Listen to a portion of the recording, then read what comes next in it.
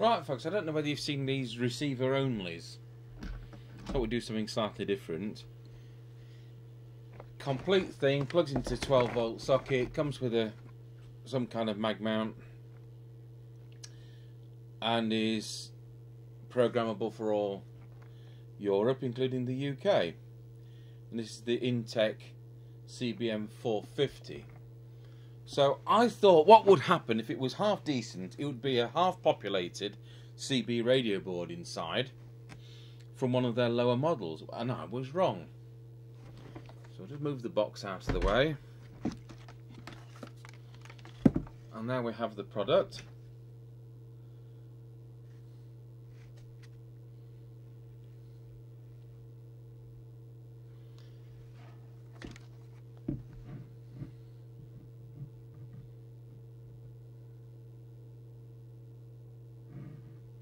Got a phono socket on the back and an external speaker socket.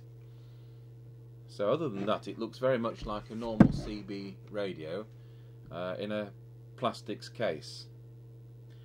Now I'll just pause the video because I'm going to have to go and get a facility to plug a cigarette lighter in, because this bench doesn't have cigarette lighter socket. Right, so to program this, holding the up button and switching it on, and we can now go up and down the various facilities it has.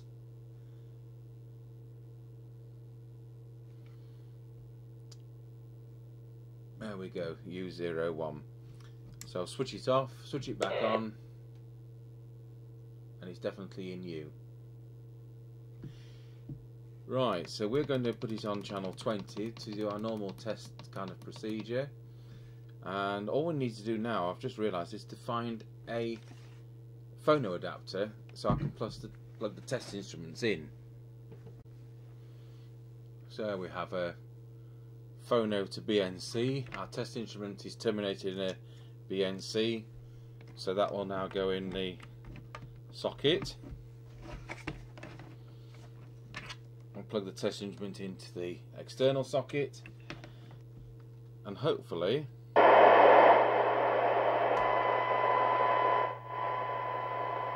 yes, there we go.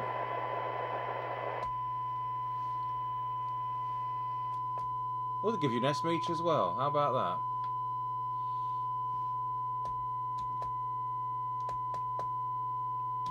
that?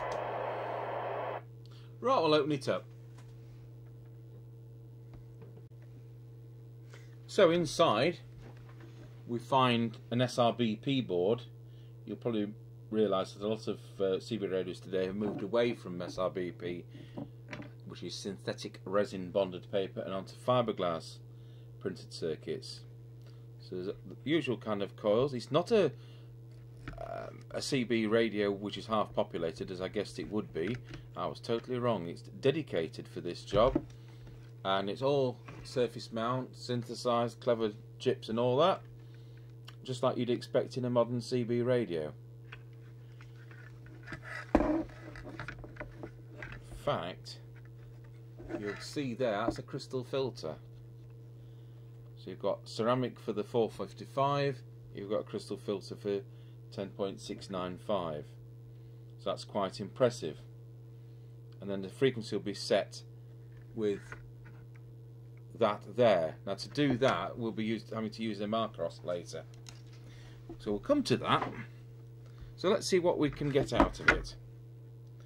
What I'm going to do is actually put the bottom back on. We don't need to have the bottom exposed, so we'll put the bottom back on, especially if I put it the right way around. Right, so what have we got? We've got 3 microvolts, 1 microvolt, 0.3.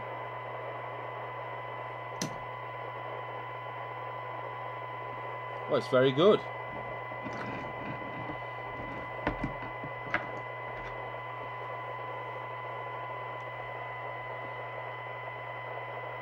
We'll start with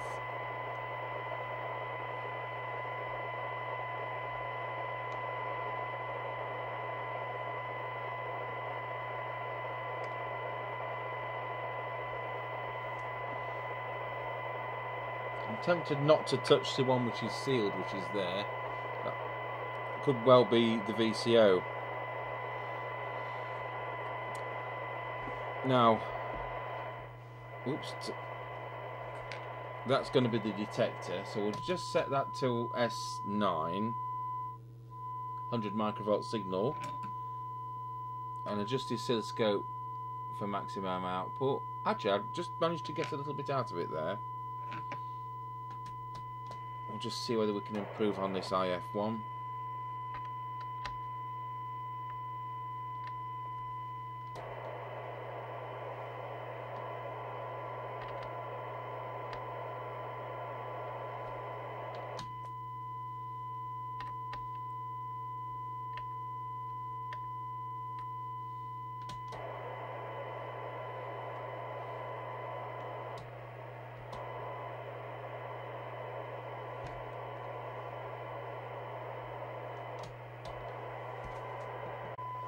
No, that's 1 microvolt. Let's have a see. What can we get? Just about does 0.3. So it's not bad. So let's think. We need to just check it's on frequency. So it's a matter of, that's going to be the adjustment, which is C11 to that crystal, just to that side. Okay. So I'm just going to get a marker oscillator to put 455, inject 455 kilohertz, switch the signal generator's tone off. So I've got this IF signal injector. I'm just going to put the output of that near the IF, and hopefully we can hear a musical note.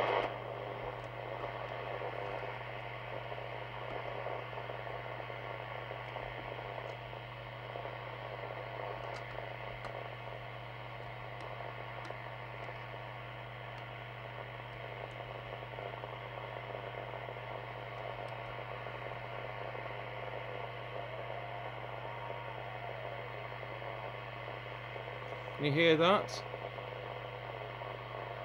And then we lower it till it's null, and then we know it's on frequency. So I've got the signal generator with the correct frequency, channel 20 UK, 27.79125, 455 kilohertz IF oscillator.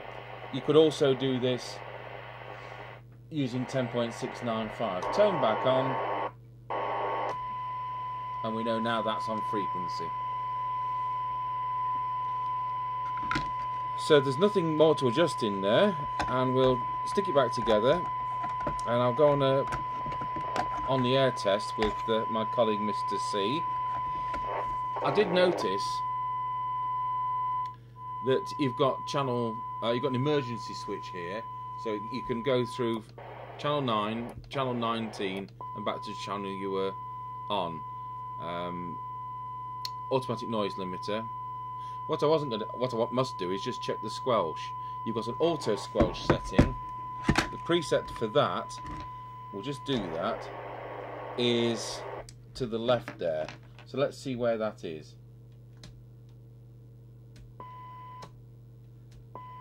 That's alright, it comes in at 3. If you wanted to adjust the auto squelch, which is preset squelch, it's that one there. So presumably that's the normal squelch. I don't know what that does, whether it's a voltage regulator, I don't know. I'm going to leave well alone, but I would presume that's the ordinary squelch. We'll just check the squelch performs. So, squelch to minimum, set threshold, signal generator on, and it comes straight in. So squelch to full, comes in at 300 microvolts.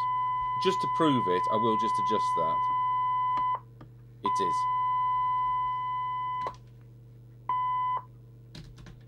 And I'll just check it still works on the bottom setting.